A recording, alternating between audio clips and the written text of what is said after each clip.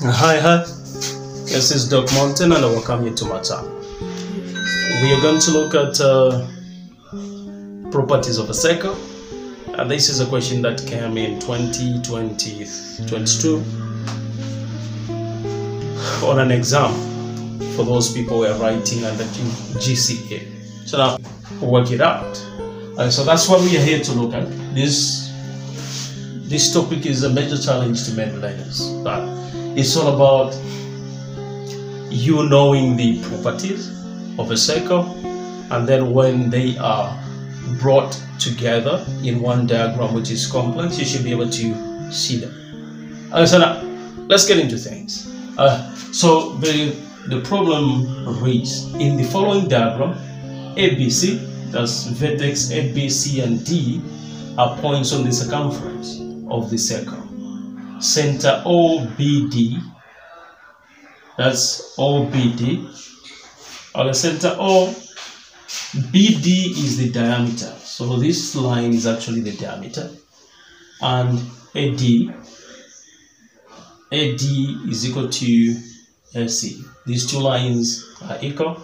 And then go BDC is equal to 22. Find angle A. So where is angle A? We need to start from A, we end on C.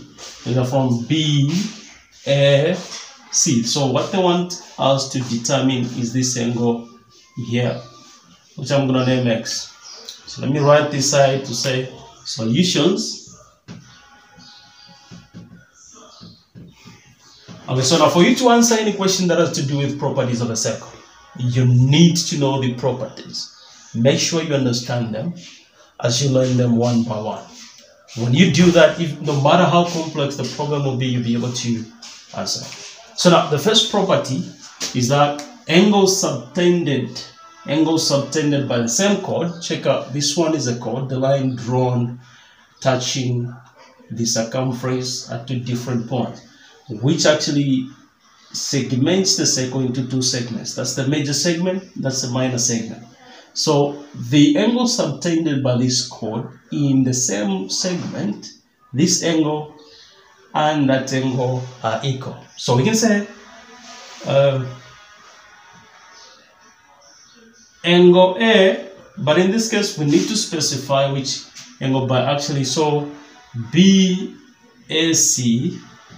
is equal to angle B or CDB, angle CDB, which is equal to 28 degrees. So this angle is equal to that angle. Why? Because there's a property which says that angles subtended into the same segment by the same chord are equal.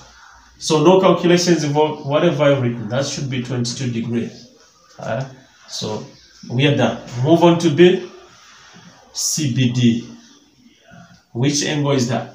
So CBD. Now I want you to see this one thing. What you need to see is this. They have said that BD is the diameter. This line here is the diameter and it's passing through the center. So what I want you to see is this triangle, which is at the bottom here. You focus on this one.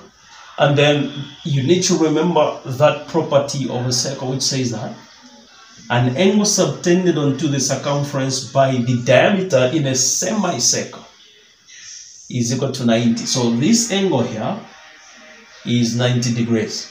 Okay, so angle C is equal to 90 degrees.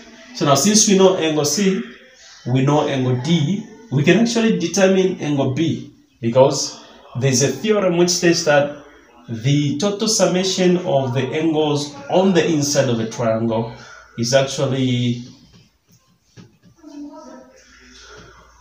180 degrees. So when you add this angle, that angle, and that angle, you should have 180.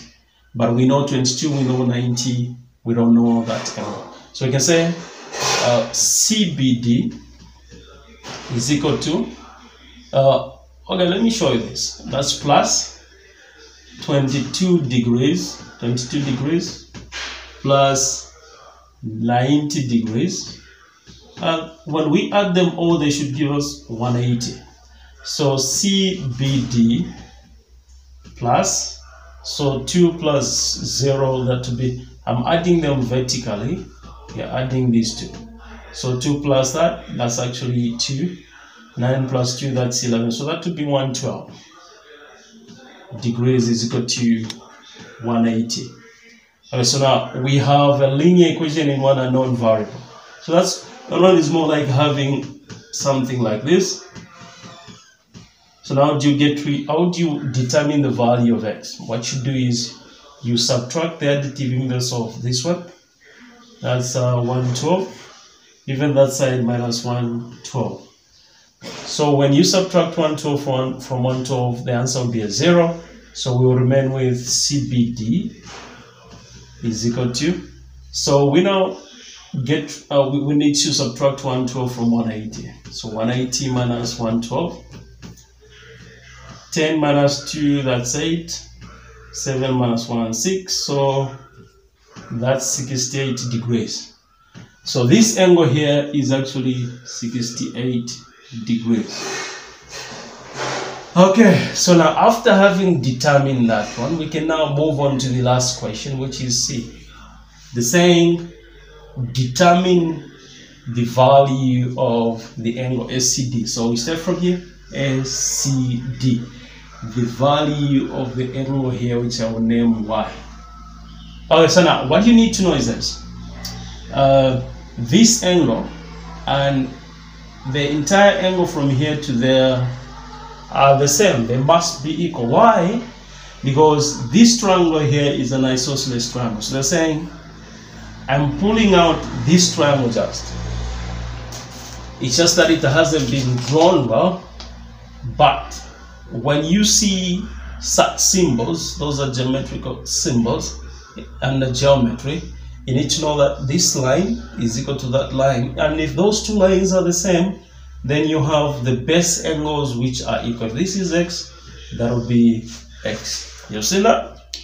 Okay, so now that's what we have. We have an isosceles triangle. So if we can know this angle here, if it's 80, then we'll be able to determine these two base angles. So now we are going to apply a certain property which says that angles subtended by the same segment or by the same chord onto the circumference within the same segment are equal. So this chord here subtends this angle there and that angle there. So if this is 68 rather, that one is 68 degrees as well.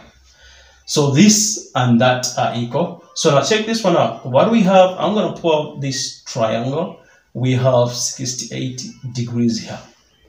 So now what are the values of these two triangles? Remember, when we determine the value of this triangle, then we've also determined the value of that triangle. So what I'm going to do is this. I'm going to bring in the theorem which says that when you add all the angles of a triangle, they should give you 180. So here, I'm going to say this one is x, that one is x, this is x, that is x. So it will be x plus 68 degrees, and then we're going to have 180.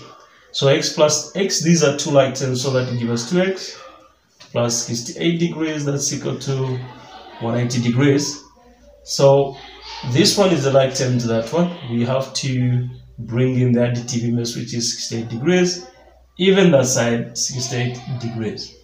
So these two will go. We are going to have 2x, which is equal to, what's 180 minus 68?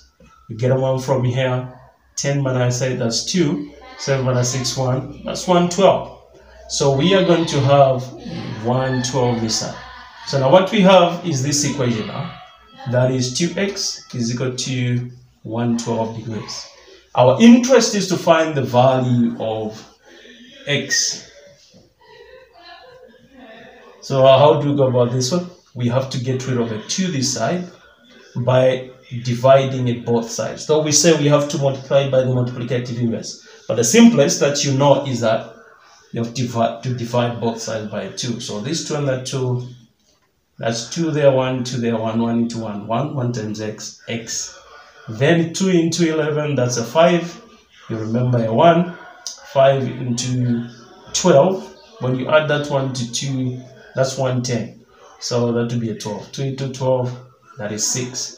So that is 56 degrees. So now we can say, therefore,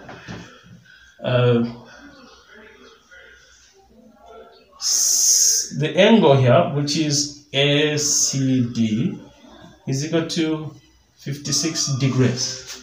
So now you see how simple properties of a circle is. The only secret is actually knowing those properties one by one. So I will start teaching this one by one. If you haven't seen my channel on YouTube, you have to check it out because I'll do most of the videos there. And remember to subscribe to that channel by punching in the keywords www.youtube/@Elisha-P. Thank you so much for watching. Stay blessed.